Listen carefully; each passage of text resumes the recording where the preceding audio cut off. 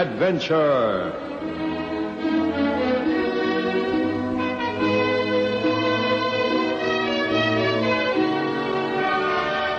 Tonight, Ron Evans takes us on a terrifying adventure to seek a monster of the deep in his story called Baxter's Run.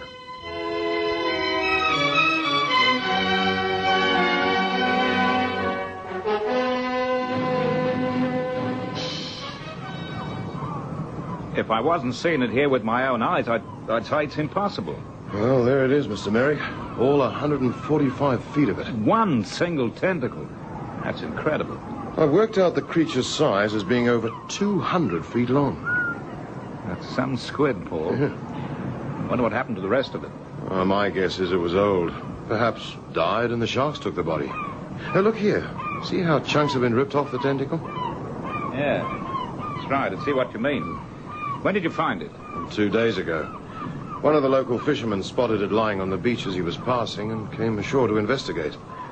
When he got back to Port Hampton, he phoned me. I took a few photos and measurements and then called you. What was its condition when you first saw it? Just beginning to putrefy. Well, I've seen enough here. Let's go back to your place and talk it over. All right. I'd like to see the pictures and the tissue samples you took.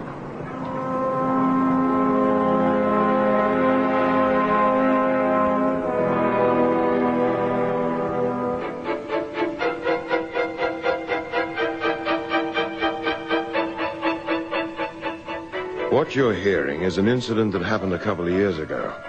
My name's Paul Steadley, and I'm a South African. At the time, I was working as an observer for the Australian Oceanographic Institute. I lived in a small house provided by them, a few miles north of the small fishing town of Port Hampton. The man I'd called up from Sydney to see the great tentacle was John Merrick, the director of the Institute.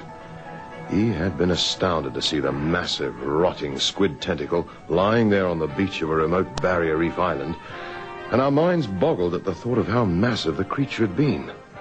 Back at my house, I made coffee and showed Merrick the notes I'd made. Yes. Do you mind if I take these back to Sydney with me? No, not at all. I'll send photocopies back to you. Oh, thanks. You know, about 20 years ago, a similar tentacle was found washed up on a beach in New Zealand. Mm-hmm. It was only half the size of this one. But it led to a lot of speculation at the time. The old mariners who sailed the southern seas told tales of giant squid. There are even stories of ships being overwhelmed and sunk by a giant squid. Which were merely regarded as sailors' tall stories, huh? Yes, until the New Zealand find. While we accept there is such a creature as the giant squid, we don't know its habitat or what its average size would be. It was thought they might inhabit the deep cold waters of Antarctica. But finding this evidence so far north means we must have a rethink. Rather frightening to think that a monster like this could attack a... Yes? What were you going to say, Paul? Carter. A man called Harry Carter. What about him? He and his boat disappeared without trace only 3 weeks ago. Yes, I seem to remember something about it in the papers. It was thought he went on a reef and found it. Yeah, but nothing was found. Not even a splinter of wood from his boat.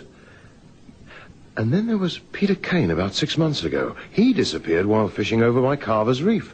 His boat, too? No, the boat was undamaged. It was thought he'd fallen overboard in a squall. Of course, one could go on attributing every incident to a confrontation with the giant squid, but it would be meaningless. Well, 2 deaths in 6 months is unusual, Mr. Merrick. The fatality previous to Peter Kane was about 15 years ago. Yeah, all right, but let's not let our imagination run away with our senses of logic. Could be coincidental. Incidents like these do tend to run in batches. How's the fishing been along the coast? Oh, very good. Plenty of game fish in particular. The hire boats are booked solid with game fishermen coming up from Brisbane. No unusual changes in sea temperatures? No, I'd have reported it. Yeah. Well, I'd better be on my way back, I suppose. Oh, by the way, I've heard you're planning to return to South Africa after Christmas. I haven't been home in 6 years. Will you be staying there? Well, that depends on whether I get a good job. Well, if you can't, come back to me. There are a few promotions in the offing. Huh? I'm tempted, Mr. Merrick. I love the Great Barrier Reef. There's always something new and strange happening here. Yeah, like the giant squid. The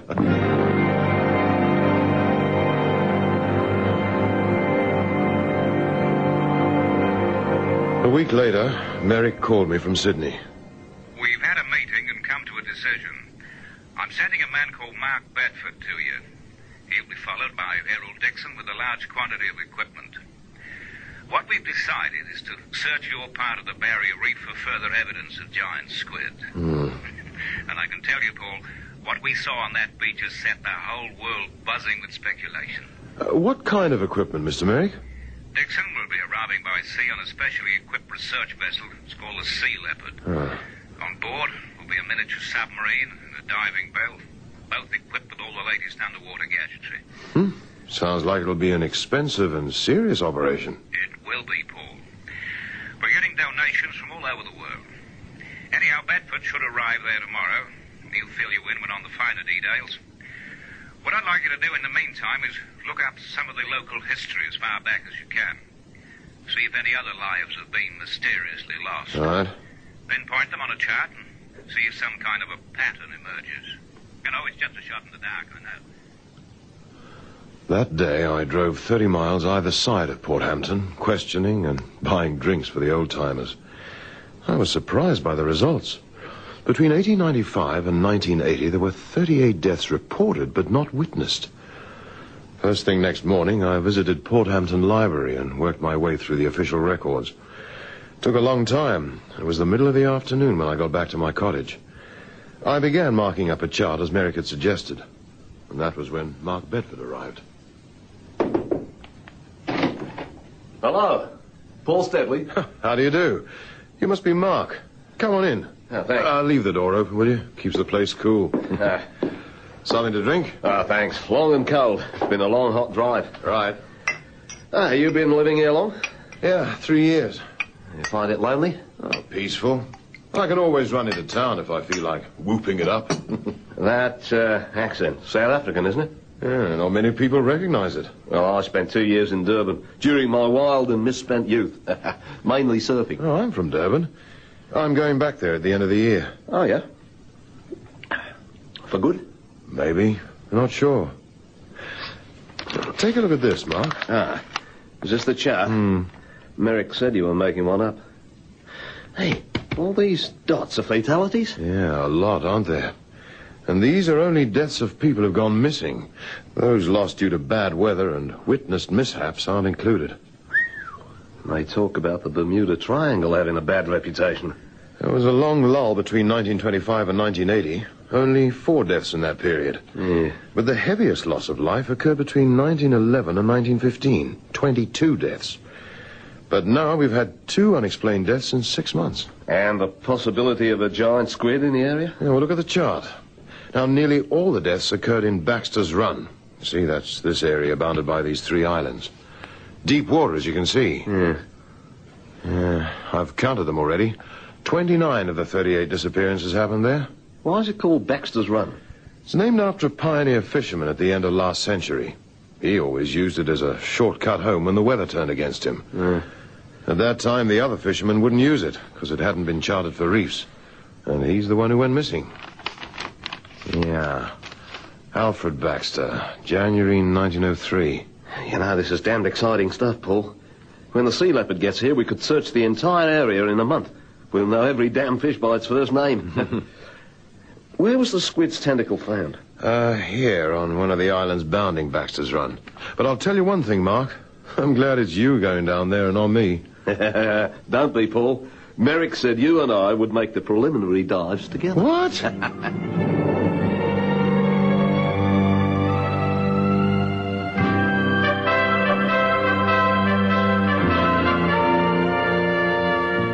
The next morning, rigged in our scuba gear, we set out in the Institute's motor launch for Baxter's Run. It was a fine day, and the water was like glass as we cut our way through it. First, I took Mark Bedford to the beach where the remains of the tentacle still lay putrefying in the hot sun. Then we took the launch 100 yards off the beach and made our first dive into the majestic underwater world of the coral. I was scared sick, believe me. So was Mark. But neither of us was admitting it to the other. Well, nothing exciting to see down there. Plenty of small fish. Nothing bigger than a foot long. Yeah. Well, we'll take one more dive and call it a day. What, here? No. Take the boat about half a mile out that way. Right. It's pretty deep there. Oh, how deep? 50 to 80 fathoms. Yeah, that's too deep. Keep closer inshore, Paul. Somewhere along there. Yeah, well, I'll have to be careful of submerged reefs. I got a feeling you don't want to go diving again. Yeah, you could be right. But if it has to be done... Yeah, it has to be done. Merrick will be expecting a report from me tomorrow. Yeah, well, the sooner the sea leopard arrives, the happier I'll be. Hey, stop. Cut the engine. What is it? Over there. Can you see where the water's been disturbed? Yeah. Oh, it could have been caused by a porpoise. Like hell was it a porpoise. It was something a lot bigger. A white shape lying along the surface, about 50 feet of it. And it suddenly went under. Yeah, well, whales have been known to... That was no bloody whale, Paul. Wrong colour for a start. And a whale doesn't have suckers along its side. You mean that... You're damn right, I mean. That was one bloody great tentacle lying along the surface. Well, I can steer over and take a closer look. Are you kidding? I've seen all I need to. Besides, this scuba deer is as much use to us as a pair of white fronts in a gas attack. Well, do we just sit here, then? I've seen enough to report back to Merrick, so let's clear out. Right. Skirt along the shore. Keep it to the shallow water. If that thing took a grip of this boat, it'd turn it into splinters with one squeeze.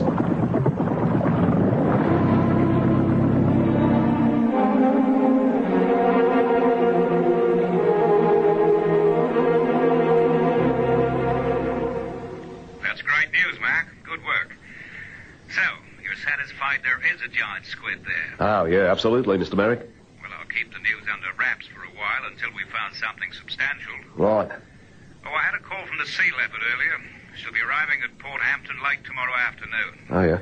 You can brief Errol Dixon and the skipper and then start diving at the weekend. Right. Oh, by the way, he'll show you some special gear I've had fitted. Anyway, Mark, if you don't get any results by next Thursday, I'll fly up and see you. Right. Phone me again tomorrow, will you, when you've talked to Errol? Cheerio. Cheerio, Mr. Merrick.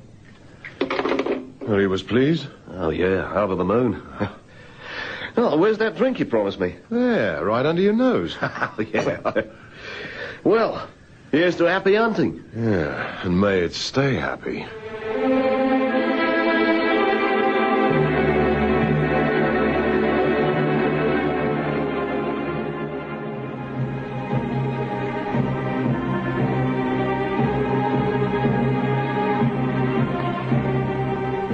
The next afternoon, Mark and I drove down to the small harbour of Port Hampton.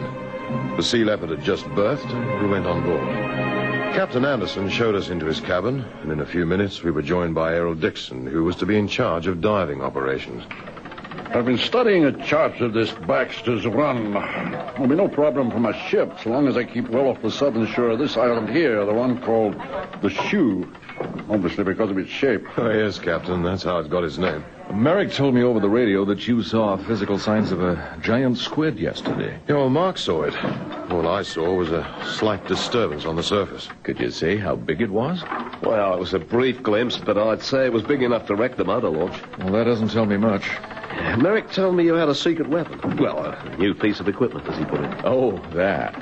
Well, one of the problems we have is what to do when we spot this creature. Yeah. Taking pictures isn't enough. We want the whole thing back in Sydney. Have you any idea how big it must be? Well, hold on. We've got it all worked out. The squid will be hit by a special harpoon built on the principle of a hypodermic needle. Hollow inside and attached to a 30-meter length of plastic tubing, through which will flow a constant supply of tranquilizing fluid. Yeah, okay, so far. What else? Well, he gets wrapped in several layers of heavy-duty plastic. That'll keep him nice and cozy for a few days while we tow him down to Sydney. Tow him? Yeah, it'll work. How do you know the tranquilizer will work? It's been thoroughly tested on every variety of squid. It works, Mark. It'll turn him into one great lump of jelly when we turn on the happy juice. Yeah, well, I hope you realize what you're about to deal with. Oh, don't worry. We'll make our first dive Sunday morning using the mini-sub. You'll keep tracking us from the surface, Mark. Once he's been located, we'll go down in the bell and give him the harpoon treatment before he can turn nasty. Yeah, but he could turn nasty when you're in the sub. There are 2 tranquilizer harpoons built into the bow. One shot, and he's flying cloud 9. Yeah, have you thought what would happen if, by chance, the tranquilizer doesn't work? Yeah, sure. The harpoon has an explosive head. Any hairy situations, and boom, he becomes a few tons of minced calamari. Phew, and maybe the last of its species. No way. Where there's one, there must be more. Well, they might have been breeding in this Baxter's Run for years. There could be dozens of them in the deepest part. Come on, don't look so glum. This party is going to make us famous. Or dead.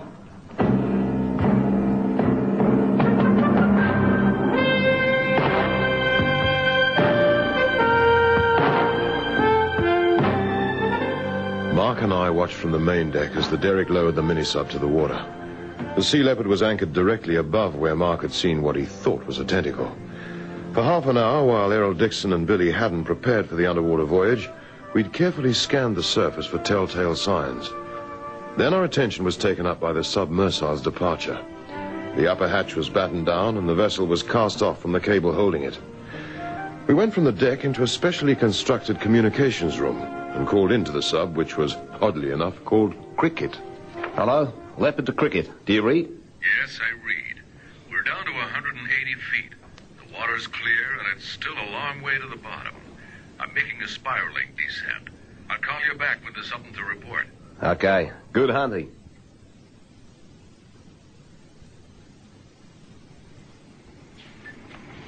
$330 feet, Errol. Yeah, okay. Raise the planes 1 degree and make a wider circle. All right. Not many fish about. Just a few tiddlers. Hey, watch it. There's a coral pinnacle ahead. Go around the back of it. No, wait. Turn to the right, Billy. Oh, do you see something? I'm not sure. The water's murkier, as though something moved. I'll put the searchlight on full beam. Cricket to Sea Leopard. Sea Leopard here. I'd say we're about 40 feet from the bottom. Visibility is sharply reduced, and I can see no more than about... Errol, there it is. Yeah, hang on, Sea Leopard.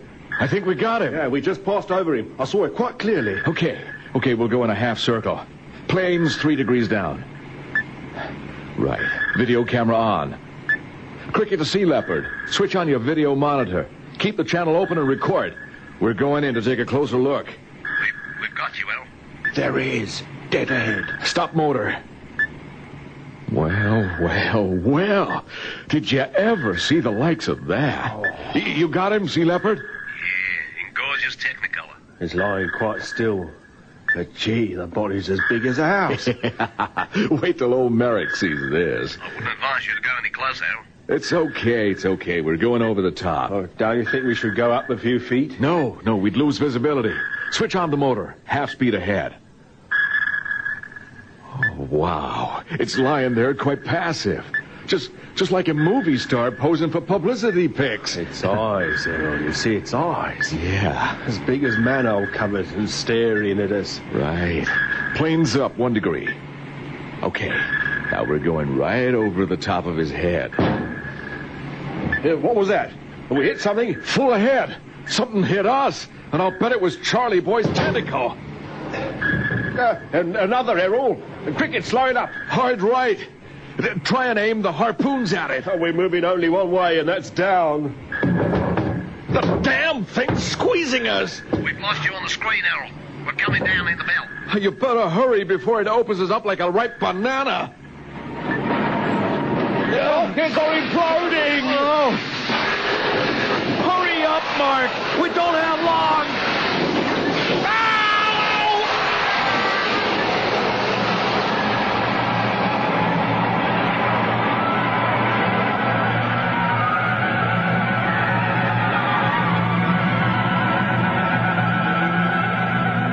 The bell was slung over the side and the winch lowered us into the depths as quickly as possible. It was constructed to withstand pressures at 15,000 feet, and we were confident that not even a squid of this size could open it up. We'd heard Errol Dixon's radio go dead and knew that the worst had happened. All we hoped for now was to be able to harpoon and tranquilize the monster. The bell had no motive power of its own and was directed by radio to Captain Anderson in the Sea Leopard's wheelhouse. We dropped lower into the water, anxiously peering out of the observation ports. At 200 feet, our descent slowed, and at a signal from Mark, stopped some 15 feet above the bottom. The water was cloudy from its recent disturbances. There was nothing we could do for Errol Dixon and his partner, so we settled down to wait for the water to clear. The Belle was fitted with 2 harpoons in fixed positions. Aim could only be controlled laterally by means of a motor that swiveled on the end of the ship's hawser. Attached to this hawser were several pipes. One supplied electrical power, another our air supply. A third contained the tranquilizing fluid, which we hoped we'd have a chance to use. Links to Sea Leopard. Can you move slow ahead on the bearing 233? 233 it is. Slow ahead, 233. You see anything? Visibility's improved to 10 yards. Can't see anything of note. Keep to that bearing and stop every minute until you hear from us. There are a number of coral pillars around and we don't want to foul them. All right, Mark. We're moving slowly ahead now. Oh, this is tricky. We could easily get fouled. Oh, I know, John, but it's the only way. Unless one of us goes out, you mean? Yeah, that's it. Even trickier. Yeah, I agree. Look. Captain, stop and go astern. We're right on target. Right. Good luck. Look, if we don't stop, we're going to go right over it. Yeah, make the bloody harpoons useless. Anderson should be going astern by now. Yeah, our swing is slowing down. If we could just stop here, be perfect for a shot. Hello, Captain. Are you going astern? Yes, we're on our way to... Okay, stop. Drop us 10 feet and hold your position. We want to sit just above the bottom. Right. Stop engine. John, keep your fingers crossed we come down in the right place. Right, now even my toes are crossed. Oh, that's it. We've stopped. And we're going down. Great. We couldn't have done it better under our own power. Oh, we've stopped descending. And there he is. Staring at us. No sign of the cricket. Yeah, the wreckage is probably lying over on the other side. Now keep one finger on the harpoon button. We need to swing round a few degrees. Oh, the damn thing's just sitting there staring at us. Yeah, not for long. Perfect. Now watch this. Right between the eyes. Are you ready, John? I'm ready. Fire! Got him! Quick, switch on the happy juice. I saw the harpoon plant itself between the staring eyes. The creature seemed to rear up, inflating like a gigantic balloon. Suddenly the water all round turned a deep purple. The bell was jerked several times and then all fell silent and still. Charlie Boy, as the ill-fated Errol Dixon had called him, was flying on cloud 9.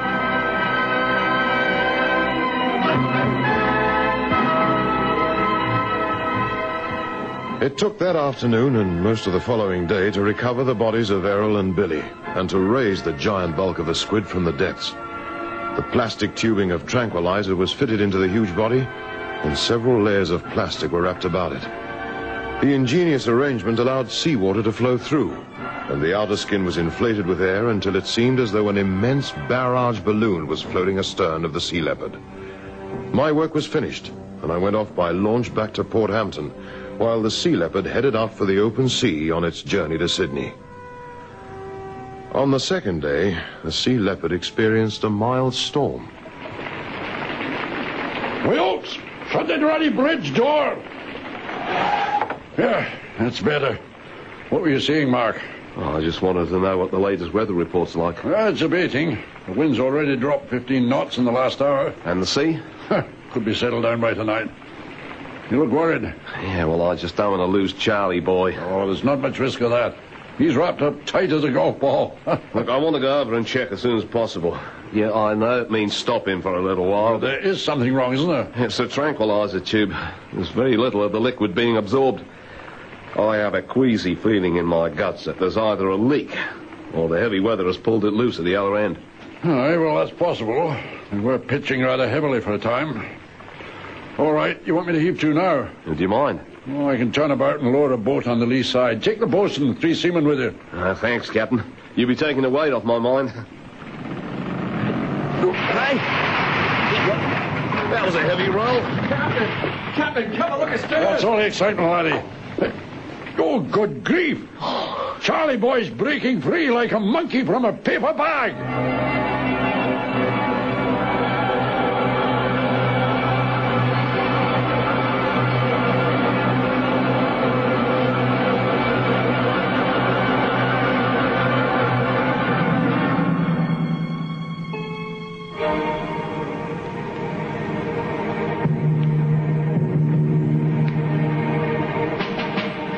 Men stared in awed horror through the rear bridge window. 2 enormous tentacles had attached themselves to the stern of the ship, and 8 others were reaching farther forward. The main bulk of the monster was still behind the ship, but drawing closer. We'll have to do something. Have you got any means to harpoon it? No. Well, you see the size of it, man. It could pull us down if it tries to climb aboard. I'll try and shake it off. Helmsman, go hard aport. We stood staring with horror as the colossal squid firmly affixed itself to the ship and slowly, inexorably began to draw itself on board. The stern dipped from the increasing weight, and then the sea leopard began to list to starboard at an ever-increasing angle. It was then that Captain Anderson was forced to recognize the awful truth. Stop steering, laddie! We have to abandon ship before she capsizes!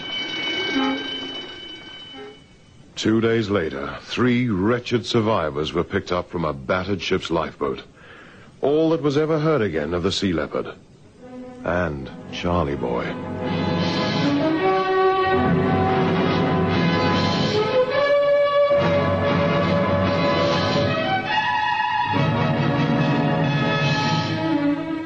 High Adventure is produced by Henry Diffenthal.